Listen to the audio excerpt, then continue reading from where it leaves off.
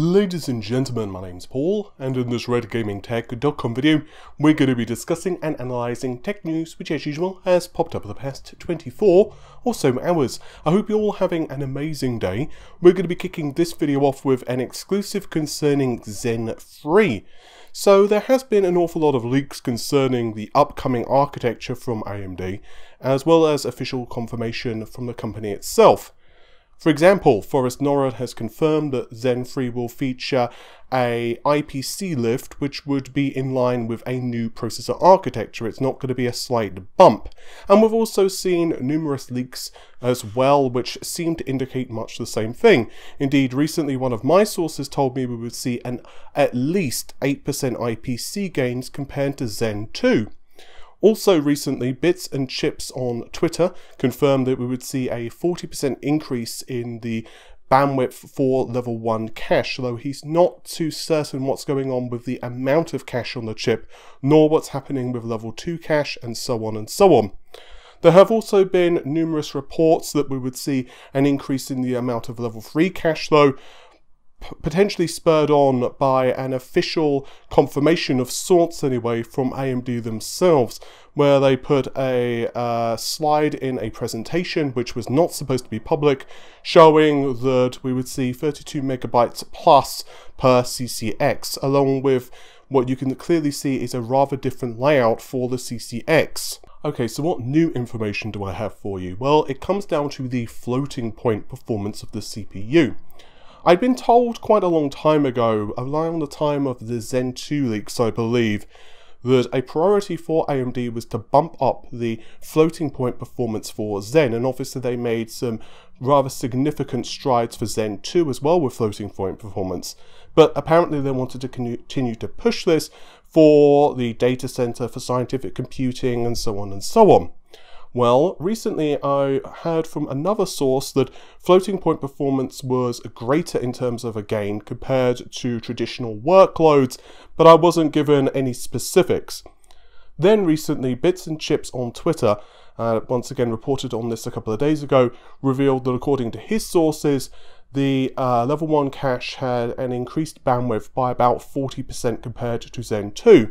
I then started to speak to him in private about this and also what I'd heard about the IPC gains for Zen 3. Anyway, he then came back to me and said that that sounds about right, but it does depend upon the workloads, and he's heard for scientific workloads it could be up to 50% IPC gains. By the way, do give Bits and Chips a follow. I'll link, of course, his Twitter in the description of this video. So after Bits and Chips told me this information, I reached out to a couple of my sources who had proven to be reliable in the past and fed me a lot of Zen 2 information. Anyway, they eventually got back to me and told me that they had heard much the same thing. One of them was very vague in his answer and said he can't really tell me much other than that's pretty accurate. Another person told me it's down to floating point enhancements, although he's not exactly sure what they're doing architecturally to facilitate that. Once again though, we have seen numerous slides that AMD have released themselves, and we do know that the architecture is going to be rather different, but we only kind of have like a top level view of the architecture. If this information is true, and at the end of the day, it could be inaccurate, but if this information is true, what my several sources have told me, it's going to put Intel in a very uncomfortable place in 2020. AMD are being ultra aggressive right now. It's like they are an entirely different company. They are just a machine. They are not like, oh, we're going to release one architecture and then we're going to kind of sit on our hands and whatever happens, happens, and eventually we'll put something else out, or we're going to really rely on, let's say, the 7nm process and then the shift down to 7nm plus and so on. No, they are being absolutely brutal. Every single architecture they are releasing has major enhancements. You can argue about the Zen Plus architecture not really bringing anything significant to the table, but if you think about it, it was actually a pretty nice architecture, particularly for the second generation Threadrippers, which were just bonkers compared to the first generation. And anyway, the 2700X, you can argue, was a pretty significant step up with the IPC enhancements, higher clock frequency, yada yada yada. It's going to be really interesting to me what happens over the next couple of years. I do believe Intel can make a comeback, But boy, they're going to have their work cut out for them. And speaking of Intel, I do have a couple of Intel pieces of news.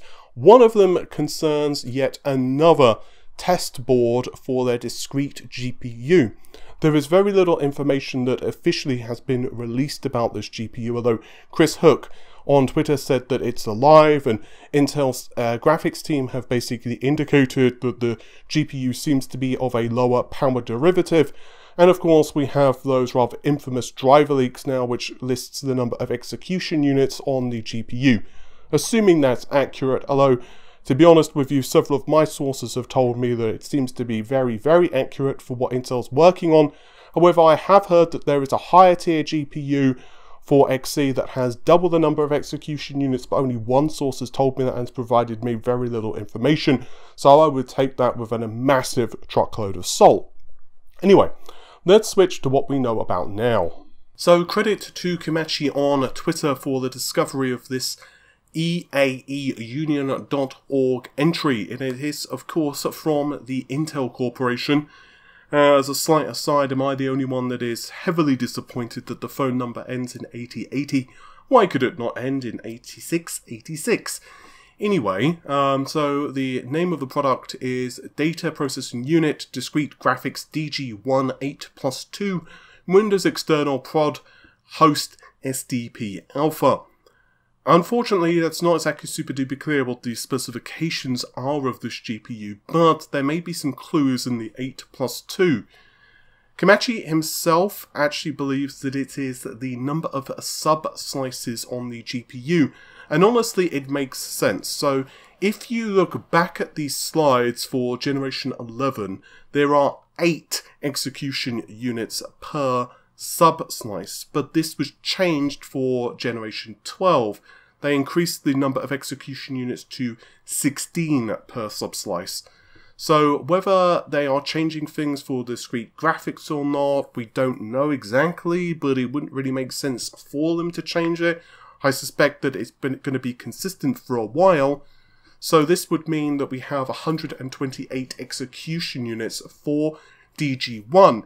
And another reason that we can probably guess that that's accurate, and yes, you guessed it, I'm going to bring the driver thing back up again, but lo and behold, DG1 is listed right there, and the lowest entry under DG2 is 128, and that is the Gen 12 HP.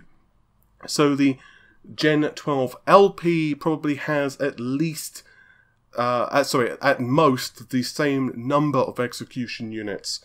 I'm guessing there's probably a clock speed difference, although of course we don't know fully what Intel will be doing with the low power variants or slash DG1.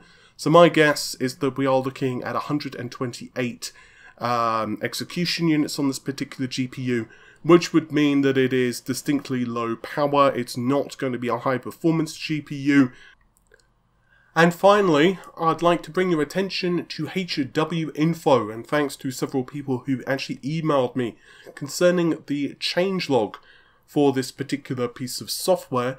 Specifically, there is a mention for support, enhanced support, of Intel's Rocket Lake processors.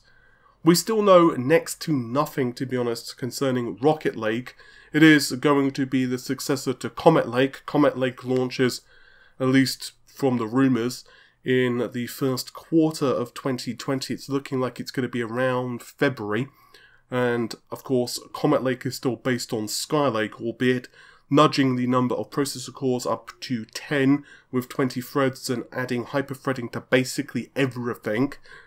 But with Rocket Lake we know very little. We know that it's on the 14nm processor and allegedly launches about a year later. And some people believe it is Skylake based, although I've been told it's a backport of a later architecture. I've been told it's potentially Sunny Cove. So it's going to be really interesting if it isn't that. Because, quite frankly, I just don't know how Intel can slightly get away with releasing a Skylake-based architecture in, let's say, 2021, which would be up against the Ryzen 4000 series or Ryzen, maybe even 5000 series by that point. Yeah, I don't actually see how that they would even consider doing that, but who knows? With any luck, you've enjoyed the video. If you did, then of course leave a like on it because it helps us out a ton, and also get subscribed to the channel for much more upcoming content. You can also follow us on social media, which is naturally linked in the video description. And with any luck, I will see you soon. Oh, and by the way, I forgot to mention, with the Black Friday sales coming on right now, particularly on something like Amazon, we have Amazon affiliate links in the video description, so if you do want to use them, we would greatly appreciate it. It gives us a couple of bucks for each of your purchases. It doesn't cost you anything, and of course we can put that money into buying new equipment for the channel, like we've just recently bought a Ryzen 7 3700X, and we're going to be upgrading a few other bits and pieces with your kind support on Patreon, as well as Amazon affiliates. So thanks very much for that. But with all of that said, I apologise for a slightly croaky voice. As regular viewers will know, I've been not feeling too great recently. I've been hit with the plague, but I'm starting to get on the road for recovery. But unfortunately, it's left my voice a little bit croaky. With all of that said, take care of yourselves. Bye for now.